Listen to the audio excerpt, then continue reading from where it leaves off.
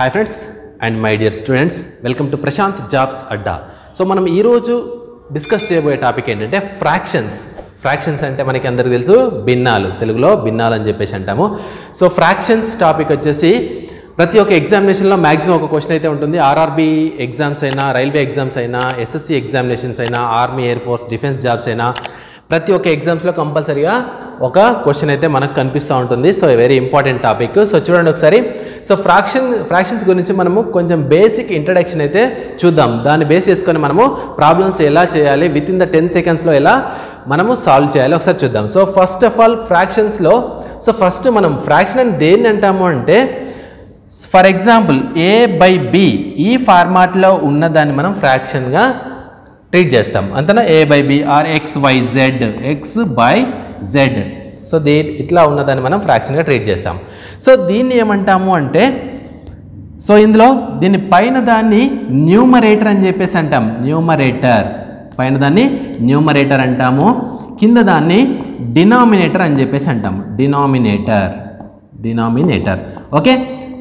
So పైన దాన్నేమో లవము అంటాము, కింద దాన్నేమో హారము అని చెప్పేసి అంటాం కదా, రైట్.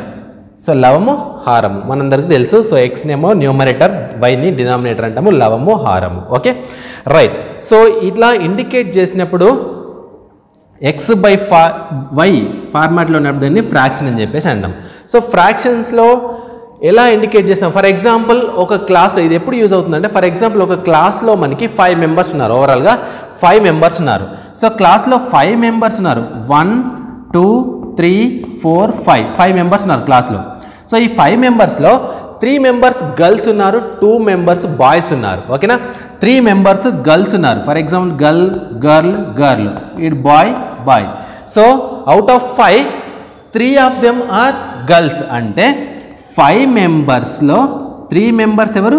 గర్ల్స్ అని చెప్పేసి అంటే 3/5గా ఇండికేట్ చేసాం. సో గర్ల్స్ వచ్చేసి 3/5 అంటే out of 5 members 3 members are girls okay, right. So girls equal to 3/5. అదే సేమ్ బాయ్స్ని ఏం చేస్తాం ఇంకా? సో 2 మెంబర్స్ బాయ్స్ ఓకేనా. So out of 5 members 2 members are boys okay, right. So ఇలా ఇండికేట్ చేస్తాం మనము. So girls and boys. So ఫ్రాక్షన్గా ఇలా indicate చేస్తాం ఓకేనా, అర్థమైందిగా.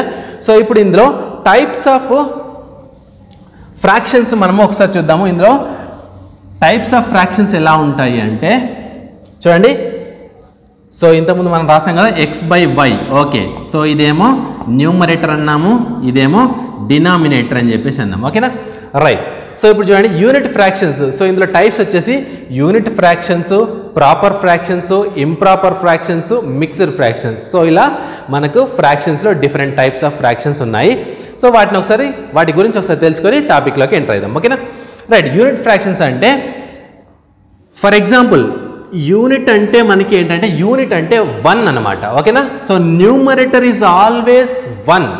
న్యూమరేటర్ 1గా ఉండే ఫ్రాక్షన్ని మనం ఏమంటామంటే యూనిట్ ఫ్రాక్షన్ అంటాం. ఫర్ ఎగ్జాంపుల్ దీనికి ఎగ్జాంపుల్స్ వచ్చేసి 1/2, 1/3, 1/4, 1/5, so something so on. So ఇటువంటి టైప్ ఆఫ్ న్యూమరేటర్ 1గా ఉన్న ఫ్రాక్షన్ ఏమంటాము అంటే యూనిట్ ఫ్రాక్షన్ అని చెప్పేసి అంటాం ఓకేనా. న్యూమరేటర్ 1 అంటే మనకి unit fraction okay, right. So next proper fraction అంటే తెలుగులో వచ్చేసి క్రమభిన్నం అని చెప్పేసి అంటాం. సో ప్రాపర్ ఫ్రాక్షన్ అని చెప్పేసి అంటున్నాము, తెలుగులో క్రమభిన్నము. సో క్రమభిన్నము అంటే ప్రాపర్ ఫ్రాక్షన్ అంటే ఏంటంటే చూడండి, if the numerator is less than the denominator, అంటే లవము అనేది హారము కంటే చిన్నగా ఉంటే దాన్ని మనం ఏమంటాము అంటే క్రమభిన్నము అంటాం. For example 2/3. సో 2/3 అనేది ప్రాపర్ ఫ్రాక్షన్ అని చెప్పేసి అంటున్నాం. ఎందుకు? Numerator is less than denominator, అంటే లవం అనేది హారం కంటే చిన్నగా ఉంది, దీన్ని ఏమంటున్నామంటే ప్రాపర్ ఫ్రాక్షన్ అంటాం. For example 5/7 example questions. So 11/12 okay, 27/37. So these are the proper fractions.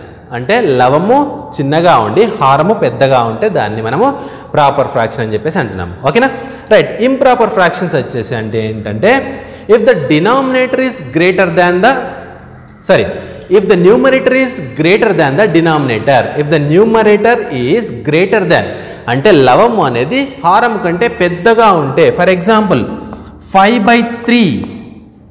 So ఇక్కడ చూడండి లవం అనేది హారం కంటే పెద్దగా ఉంది. దీన్ని ఏమంటున్నాము అంటే మనము అపక్రమ భిన్నము, ఇంప్రాపర్ ఫ్రాక్షన్ అని చెప్పేసి అంటున్నాము. ఓకేనా? For example 7/4, 10/7, next 25/6. సో ఇలా ఉన్న వాటిని మనం ఏమంటాం అంటే ఇంప్రాపర్ ఫ్రాక్షన్ అని చెప్పేసి అంటున్నాము. ఓకేనా? Right. Mixed fraction. So mixed fraction అంటే ఏంటంటే అందులో ఉంది మీనింగ్. సో మిక్స్ అయి ఉంటుంది, ఒక హోల్ నెంబర్తోని మిక్స్, ఒక పార్ట్ మిక్స్ అయి ఉంటే దాన్ని, ఒక ఫ్రాక్షన్ ఒక హోల్ నెంబర్తో మిక్స్ అయి ఉంటే దాన్ని మనం మిక్స్డ్ ఫ్రాక్షన్ అంటాము. ఫర్ ఎగ్జాంపుల్ 3/1/2 ఒక హోల్ నంబర్ ఒక ఫ్రాక్షన్తో మిక్స్ అయ్యింది. ఇక్కడ 3/1/2 దీన్ని ఏమంటామంటే మిక్స్డ్ ఫ్రాక్షన్ అంటాము. సో మిక్స్డ్ ఫ్రాక్షన్ అనేది ఎక్కడి నుండో రాదు. సో దీన్ని మనం సాల్వ్ చేస్తేనే, ఫర్ ఎగ్జాంపుల్ ఇంప్రాపర్ ఫ్రాక్షన్ని డివైడ్ చేస్తేనే మిక్స్డ్ ఫ్రాక్షన్ వస్తుంది. For example 7/1/2, 7 3/4. So for example ఎన్ని ఎగ్జాంపుల్ అయినా ఇలా తీసుకోవచ్చు. సో ఇది ఎక్కడి నుంచి వచ్చిందంటే చూడండి, ఫస్ట్ మిక్స్డ్ ఫ్రాక్షన్ అనేది ఇక్కడ మనకి ఇంప్రాపర్ ఫ్రాక్షన్ ఉంది 5/3 అంటే 5/3 ఉంది. సో దీన్ని ఏం చేస్తున్నాము, 3 1s 3 డివైడ్ చేస్తున్నాం, 3 1s 3 అయిపోయింది. ఎంత రిమైండర్ మనకి 2 రిమైండర్. సో ఇది మనకి కోషియంట్ వచ్చేసి ఇది, రిమైండర్ వచ్చేసి ఇది, డివైజర్ వచ్చేసి ఇది, మనకు అందరికీ తెలిసింది. ఓకేనా?